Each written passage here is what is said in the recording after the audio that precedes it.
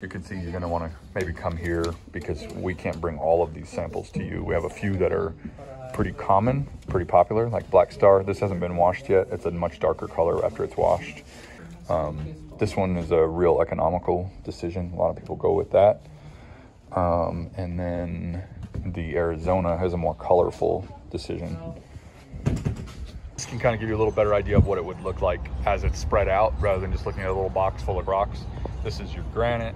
This is your pea gravel, which is really, really small and leaves too many impressions really when you walk on it and gets spilled in the yard easily.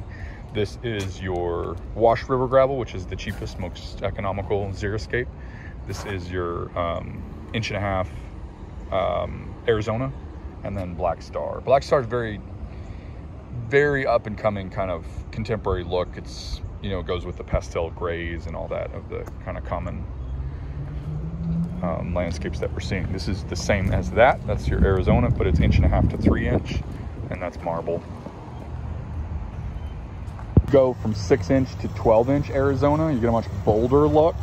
Oh, I'm sorry, it's 3 inch to 8 inch. But you can see that's not really accurate. This rock is easily 12 inches, and there's not a whole lot of them in here that are 3 inches.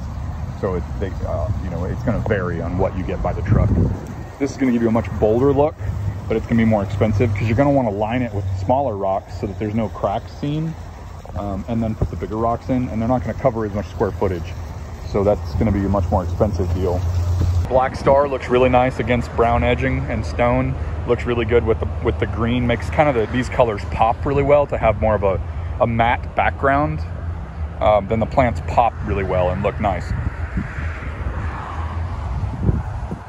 Granite is obviously super common in this area. Normally we're using crushed granite, which would be like 1/4 inch to 3/8. This is a larger size. This is 3/8 to 1/2 inch.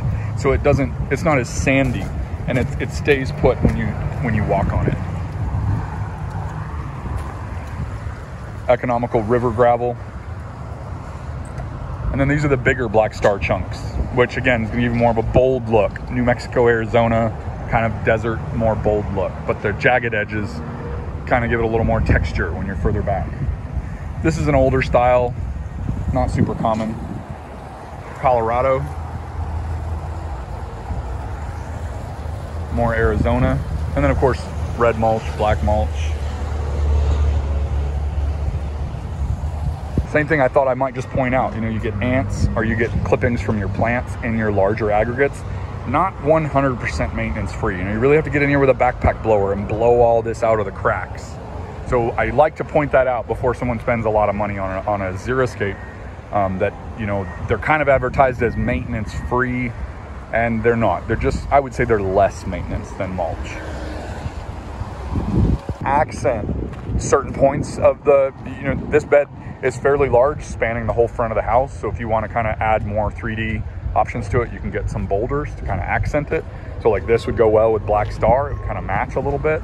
If you were using granite, you could use big chunks of granite. Now these accent pieces obviously are going to really run the cost up because they're sold by weight and it's heavy. I believe none of these are going to have price tags on it because they're going to have to weigh them.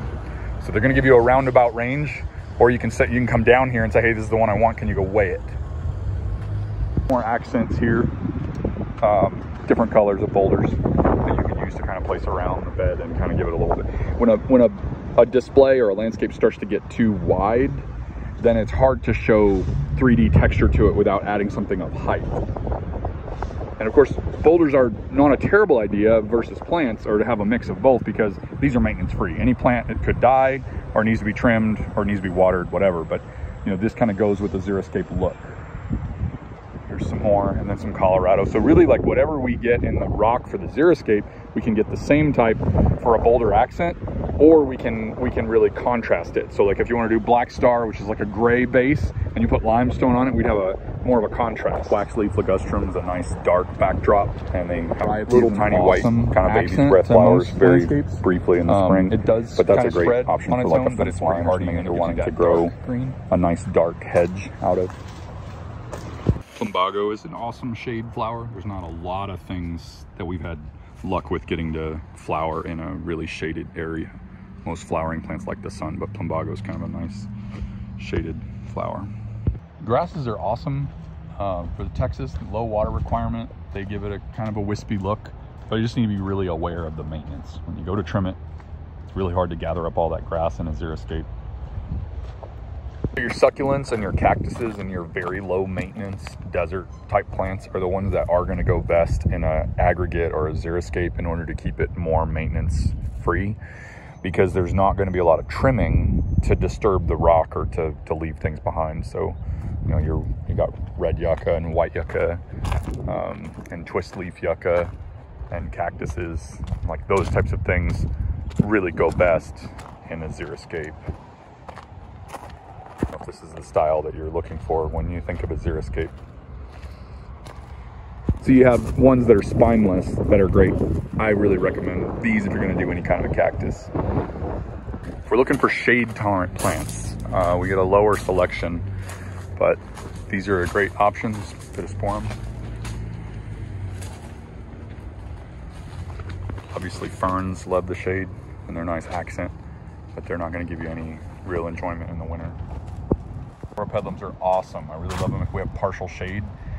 It's hard to keep them this dark purple maroon color. Of course, the blooms are every spring. Really cool looking plant, but you got to keep them fertilized and keep them wet in order to keep them dark. The drier they get, the more green they're going to turn, and then they start losing leaves in a drought in there. So they're not only green, but less and less leaves. So these you got to keep in partial shade or keep them well watered and well fertilized with Color Star. Talking about rosemary, we've got the trailing and the upright, and I believe this is the only one with the flowers. And of course it's going to trail all over, so it kind of does nice on a retaining wall when you want something to kind of waterfall over the retaining wall.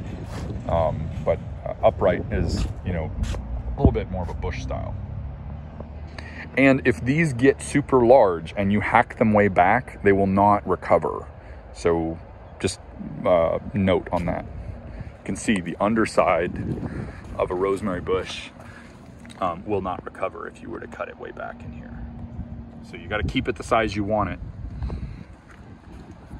I really like sage, especially when we're trying to get some contrast out of a dark mulch bed or somewhere where we've got Burford hollies and we've got a lot of dark colors and we want to offset it, contrast it with some lighter ones. These are low water requirement. They're easy to trim. It's good to stay with something somewhat native so that we're not having to have such a hard time keeping it alive. These are kind of bee happy. We find a lot of wasp nests when we're trimming these, and they're a little dense, so I believe they attract mice a little bit more because they can hide in there. But they're great for sculpting. If you want to sculpt Mickey Mouse or really flat top square edge shrub, you know, these, and the smaller the leaf, the more we can manicure it. The larger the leaf, like these Indian hawthorns, the less we can manicure it. It's going to give you a more natural look. These are real fluffy, you know, kind of a nice fluffy Japanese boxwood. So they give it a real nice hedge. They got light green when they're new growth and dark green when it's not new growth. These are tried and true sages. They grow really well in Texas. We can make Mickey Mouse out of them, but they are a little bit leggy, a little bit thin. Your Burford hollies are a great option for just like a dense hedge. Red tip photinias are great until they're not. I think they have like a lifespan of somewhere around 15 to 20 years. Some people get more out of them, but they just seem to kind of grow old and then get disease or fall over dead. So if you're doing a hedge out of these and you see like patches where one or two have been replaced, that's why I don't really recommend them, except for a really low budget hedge, maybe in an area that's not as important. Waxleaf ligustrum is a nice dark backdrop, and they have little tiny white kind of baby's breath flowers very briefly in the spring, but that's a great option for like a fence line or something that you're wanting to grow a nice dark hedge out of. This is your bang for buck aisle. It is 15 gallon. I think that's the sweet spot for getting the bang for your buck. And of course, remember, everything's going to get shorter when we put it in the ground. So this looks like they're 7 foot tall. They're really going to be, you know, 6 foot tall or under. Crepe myrtles, wax myrtles, Bradford pears, red buds. And this is the aisle if you're looking for something specific or you're really needing to make up for some trunk that was displaced in a construction site. Really not as much bang for your buck here. Delivery is going to be more, the treat is going to be more, and the labor is going to be more.